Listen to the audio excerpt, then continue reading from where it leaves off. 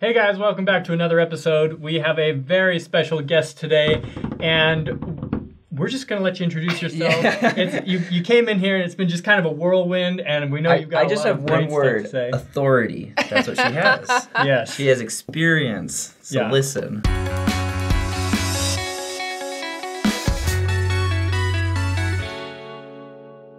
Well, and the elephant in the room is my name. We don't ever know how to say it. We don't even know what and to we don't call know you. why my parents named me that. Let's just be honest about why junior high is already hard enough. What if you spell it and then you never say it, and then our fans just have to guess how to pronounce it? But The great thing is if you need a YouTube channel, a Twitter account, That's an so Instagram true. account, it is my URL No. is really just my name because no one, and people are like, well, how do I find you? I'm like, you just start typing in Google's like, oh, it's that. No, it's place. just, It's my that last person. name Winch Yeah. is unique, so I'm the only one. So I play a Yeah. little game like my first name with another odd last name, and it just Okay. throws my first name crazy in another realm. Well, then you would so just be if I had your last Ganel-Lyn Winch, yeah. Ganel-Lyn. Ganel-Lyn, Winch. Ganel. That just sounds like an insult. It does. Yeah. And Lyn. That's my first name. And it's hyphenated, which everyone's like, is that optional? And I'm like, no, actually hyphen means keep it together. Do not drop it. It's on my birth certificate. Yeah, exactly, Right. exactly. And I was one of those members of the church that grew up without a middle name. I think that's somewhat a culture thing. There was a few years. Yeah, where, yeah. everybody- So that when I got married, my maiden name became my middle name. So my maiden name is Kilo, which this is little known fact. I haven't shared on other interviews. So if you actually saw my full name, it's Ganel-Lyn Kilo Condi, which just is mind blowing. It's mind blowing, and it sounds like a foot disease. And actually, little Hebrew connection here. Oh, okay. Ganel is the female version of John in Hebrew. So there are a lot of Hebrew-speaking Jews that would totally get my name. That's really cool. So you could just call me John. Okay, John. John. So today we have John on the show. Everyone's like, adjusting. What's wrong with the screen? Well, and so you are an author, you are a motivational speaker, you are a content creator, but I think what I got from most is that you want to talk about the hard things in the church, and you create media content to help with that, to help us, to help members of the church.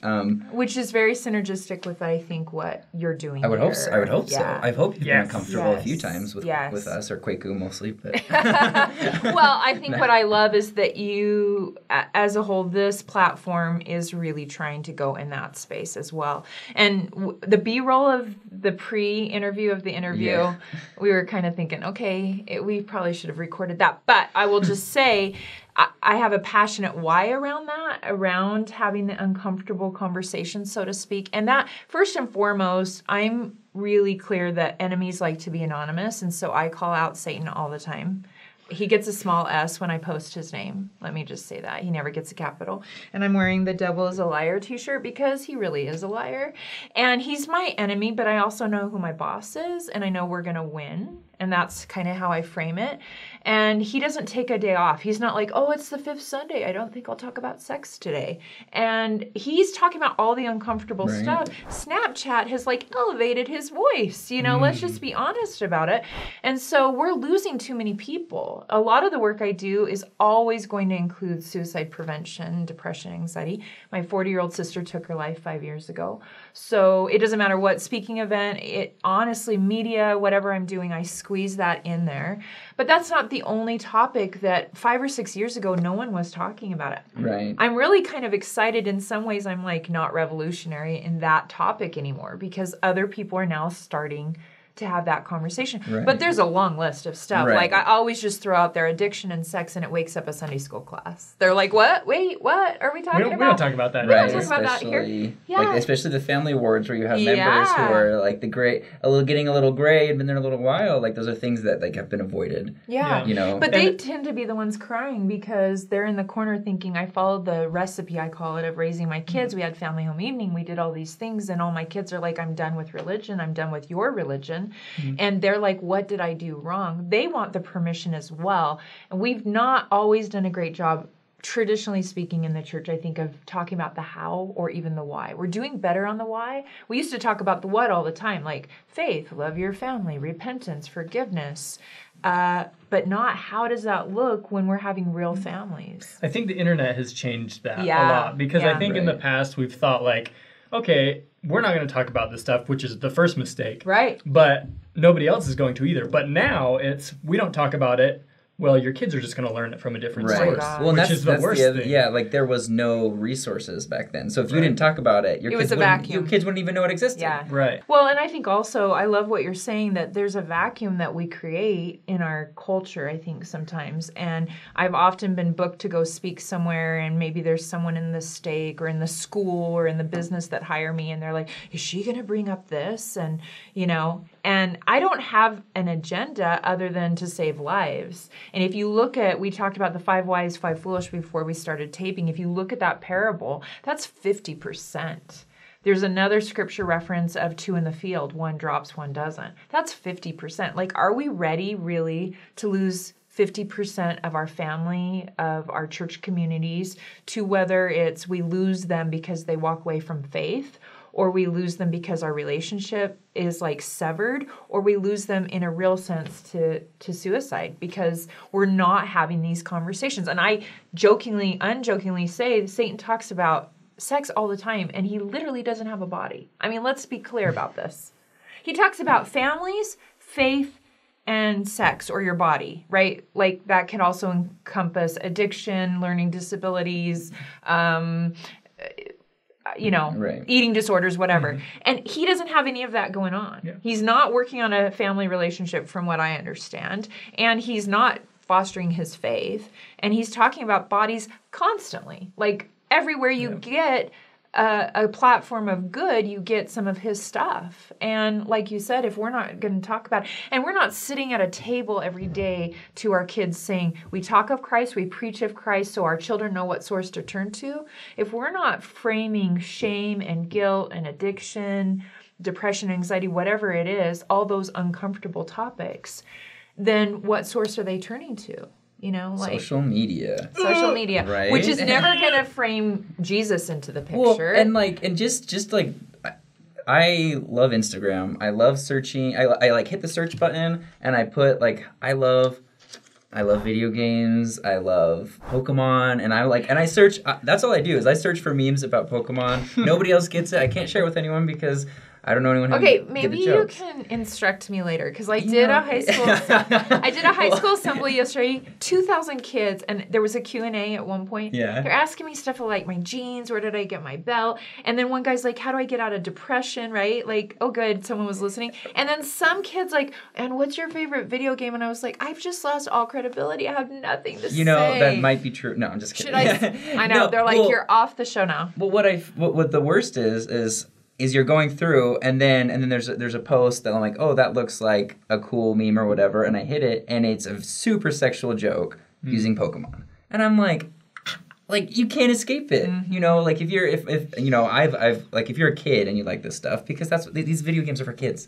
You know, like, let's be honest. And if you're gonna be an awesome dad. Thank you. Okay. But it's just everywhere. It like you literally cannot escape it unless you hand feed your children perfectly clean media every day, which in and of itself would be a full-time job and then some. Like that's a great way to alienate your kids. And also not equipping them with what I call the tool of social media. Like I don't carry a hammer around waiting for a nail to pop out of the wall, but we never put this tool down. If anything, we have to give them the hammer themselves so that when they run into these things, they know. But we need. You're right. Like you have to be talking about these things, and the how. And the how is like. I've had groups that are like really either church leaders or school groups that are like, we're ready to have these conversations. We heard you're willing. Will you come? And that they're even nervous. They're like, oh, is she going to say something like, even recently I gave a high school address and they had other speakers come in and talk about suicide and depression, and what was left in the wake is just kids crying in the bathroom. And yesterday I got some feedback like, thanks for like talking about this, but laughing as well. And I think that's what the scriptures are. Like, look at the scriptures. None of it is scripted, really. I mean, that's really why we have multiple translations. It's a whole bunch of unscripted saints. Oh, what? I like to circle it Just wanna, back. like shake the camera. Yes, right. Like, I mean, think of the stories. There are little, like, arms are being cut off. We're stoning a woman who's struggling for strength of youth. I mean, the law of chastity, right? Right. And God, from the beginning, was like, Jesus declared he was the savior of the world to the woman at the well. Well, the woman at the well was not living the law of chastity. She had no Facebook friends. No one was inviting her over to, like, hang out for bunco. Do people still play bunco? I don't know. I don't even know what that is. Okay, the people in this room kind of know, and it's because they're female. But there used to be these bunco parties. You know? Well, I've heard of it. Okay, From my grandma. Yeah. Sorry. Let's be honest, I could be their mom. Let's just be honest on the age. I'm pushing the 50. But that's my point, is the women in the town weren't coming to the well that time of day because they knew her business. And the Savior said to her, I'm the Savior of the world. And she wasn't like, let me get back with my bishop and I got to work on some things and then we can talk. She was like, in my guilt, I believe you. Versus shame, which was a story that Satan is always feeding us, right? Like, you're bad, not what you're choosing is bad. And so I think that's a perfect example of, like, if we're not picking up the scriptures or having conversations, Come Follow Me is all about bring it to your house so that your family dynamics that are very unique to your family get to really connect with the scripture in a real way. And I'm not saying parents have to know, like, the history behind all of Paul's journeys and why all of Revelation symbolism really means what are the seals and the angels and the like. When I do Come Follow Me content, I'm always saying, like, what is the one nugget here that is going to get your 13-year-old son who would rather search Pokemon cards, right? Much rather do that. Much rather. And memes, yes. Right? And Much cards. rather memes. That's true. Like, have a conversation how Paul was sentenced to die, or John was sentenced to die by being in an oil vat. Like, the scriptures are not, like, I think they're M-rated, at least M-rated. Oh, for sure. Okay? I mean, no offense to the Book of Mormon videos, but, like, they're never going to be successful until there are, you know, until you're showing the reality of what's happening. It's going to be too cheesy because the Book of Mormon was not it was not like dramatic in the sense that, like, you can sit down and watch it like a drama. No, it's an action movie. Yes. It's very dark and really dysfunctional families that are having really hard conversations, you know, like brothers trying to kill brothers. I think it would be closer, like the new Joker movie. I haven't watched it yet. I haven't either. But, like, I feel like the Book of Mormon would be closer to that. Yeah. Where people are leaving and, like, either inspired or they're going to go start their own, like, secret combinations because they learned how to. They're all ramming them. That's a good plan. Exactly. Like, worship one day a week and we're good the rest of the week. What I think is so ironic is, like you mentioned, when you're at these schools, they're nervous about what you're going to talk about, but you're there to talk about those uncomfortable things. Yes. The only reason that they're uncomfortable is because we don't talk about them. And I think that's why content like you're producing and what I'm trying to do is that we're showing the how, and the why is clear, though. If we're not doing it, like we already started out saying, there's a vacuum. And when there's a vacuum, we're at risk. I hear too many of my friends and family members that are like, culturally speaking, I don't fit with the church. Culturally speaking, no one in Sunday school wants to talk about my paradoxical thinking, that we want everything tied up. I love lists that I check off and boxes that are neat and clean. But in reality, we're having a very mortal experience where there's a lot of ambiguity. There's a lot of paradox. Some of my... I think, by design. Well, I think what is so hard about that, too, is I know that I personally was a kid who just never really had a problem with believing and following the church's teachings, but then there was the kids who had questions. Yeah. And so when you're in a Sunday school, and let's say there's 3 kids who aren't mature enough to handle certain topics, and then there's the one kid who's just ready to jump on, like, really hard things. When that kid brings up this really heavy topic about sex and stuff, these 3 kids are now infected. Right. Because now they weren't ready to hear that, and now is this a topic that they can handle? And the fear that a lot of teachers have is that... And parents. And parents, in that addressing the issue, the problem and the question of the one, are you going to... Expose and lose the other 3 because they weren't ready to hear it? And so I think... And that's what I think teachers do, and I think that's the biggest problem, is that you can't address... There's certain questions that you can't address in a whole classroom. Well, you should be able to, but you don't. And so that's what I wonder, how do we fix that? Okay, so my thought on that is twofold. One, just taking suicide, let's just take that. Yeah. There's a lot of people that still do not know what the research says. The research says that if you talk about it, it does not increase the number of suicides. It actually does the reverse. Right? But I still have people and groups and businesses and schools and church groups say, like, oh, if we talk about it, or we're going to have 11-year-olds there. And I'm like, do you know what 11-year-olds have already seen on YouTube and on Pinterest? Right. Like, but they're afraid of planting ideas. Right. And what I would say is we name it to tame it. I mean, that's one of the things that just by saying that. So a teacher or a parent. So you would say, like, it's okay to just talk about it. It's okay to say. And it's what you're doing is instead of planting an idea that's putting a kid at risk, you're actually immunizing them. So if you are a Sunday school teacher or a parent and something comes up, I mean, first of all, parents, like I just had a conversation with my college-age son on the phone the other day. I was so glad we were on the phone because he could not see my face. Like he thought I was like so present and calm and inside I was like, what? Right? So I think one of the things that parents and teachers need to know is we don't have to have all the answers, and you can put a pause button on it in your head. Like, don't respond. Just by listening and saying this Sunday school class or this kitchen table is a safe place to get your questions out, and we'll figure out answers together is a good how right there. So if you were to wrap up, we're going to wrap up. Well, I want We're not wrapping up. Well, I'll be here like 2020 July. We will still be taping. But if you were to give if you wanted people to leave from watching this episode with one idea, one message, what would it be? My biggest thing is that we are all doing the best we can. So let's have generous assumptions. So as a parent, say to your kids, hey, this is new for me, but I want you to know in this family, you can talk to us about same-sex attraction. You can talk to us about addiction, pornography, masturbation. We can talk about all of those things. I want you to know that I don't always have the answers, but I'm willing to have the conversation. Because in this house or in this Sunday school class, we're turning to Christ. And he's our source. He's where our hope is. The other thing I would say is absolutely we're fighting a war. And I'm so tired of losing people I love. And I'm not just saying they don't want to show up at church anymore, because I still love them and they're having their faith journey. And what you brought up is I was always a kid that just believed, but there were other kids in class that maybe didn't. I think we're assuming that if someone's life is right here at age 20, they're always going to be on that path. And what I'm seeing is the scriptures unfold. And the scriptures say that the great will fall. The end of the Book of Mormon is 2 dudes in a cave.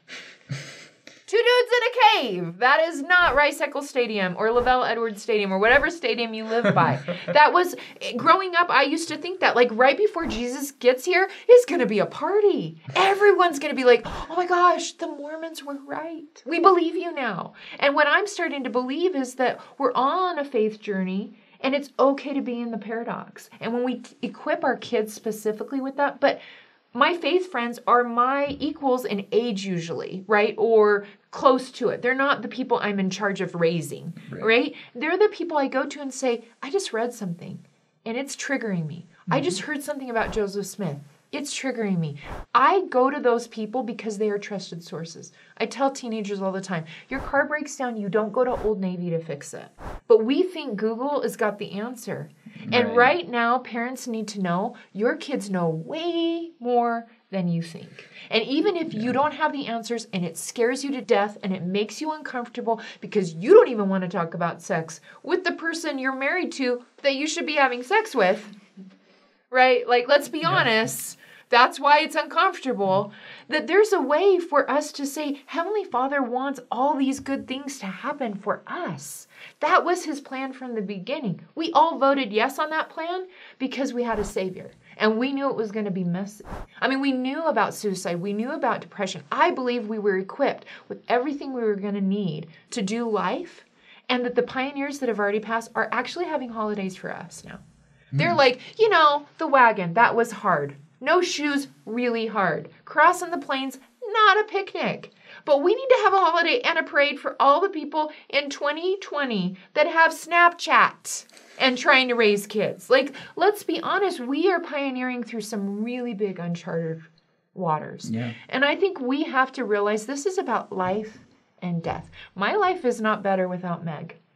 And she is, in my faith, she's on the other side cheering me on. I'm often on the stage and I feel her right there. Or I have people come up later and they have those spiritual gifts and they're like, we don't want to freak you out, but we think Meg's here. And I'm like, yeah, she's totally here. I don't know all the work she's doing, but I know my voice is always going to be stay in your body. It's imperfect. Our families are imperfect, but just showing up is crucial to our survival spiritually and physically at this point. And so I would just say play this episode for family home evening. That's a great idea. I always say to parents and church leaders, play one of my things or search really good content creators that are having these kind of conversations. Because guess what? It takes all the pressure off, and then you sit back and you go, hey, so what do you think about all that? They all said those words. Do you guys know what they mean? You know, that's the other thing is parents are like, oh no, my kids don't understand. Yeah, they really do. They're hearing stuff in the hallways at school. They're hearing things from their friends. They're reading stuff online, even if you're putting blocks and checks and balances. And we have to create ward families and home families that are the safe places to sit in the paradox. Because we're losing too many people, and I miss them. I want them. I want them physically here. I want them in my Sunday school class. I want my LGBT friends to be in Sunday school, because those friends that have wrestled with policy changes and the paradoxes. They're the strongest of us all. Oh my gosh. Yeah. They glory in their Jesus in a whole new level, and they have taught me so much about covenants. They've taught me so much about Jesus and grace and what it feels like to not have all the answers and not be able to put everything in a box. We have too many teenagers like, oh, my church is haters on LGBT. I'm out of here. And I'm like, no, talk to an LGBT that's still showing up in Sunday school. They're going to tell you about the wrestle that they've had. They don't have all the answers. And they're trusting a lot in God. And they're trying to keep showing up. And that's what we're all trying to do. Instead, we show up, I always say on Sunday, all showered, all cute. Well, sometimes I'm cute. I was like, hopefully showered. Let me just say that. It doesn't happen as often as I'd like. Yeah, and then we sit in church and people aren't standing up. There's change happening on that. I think we're talking about vulnerability and authenticity out in the world more than maybe we had in the past, and that's giving church communities the permission to do that. I also have pastors from other churches that invite me. I think that's revolutionary. It's not just a Latter-day Saint problem. Thank you. And bishops and stake presidents are not as likely to call a pastor of another church and say, would you come to my definitely not. Yeah. I've never seen that happen. But congregations of other denominations have invited me to come and have these conversations. And they still call me Mormon, so please don't hate mail me on calling myself a Mormon.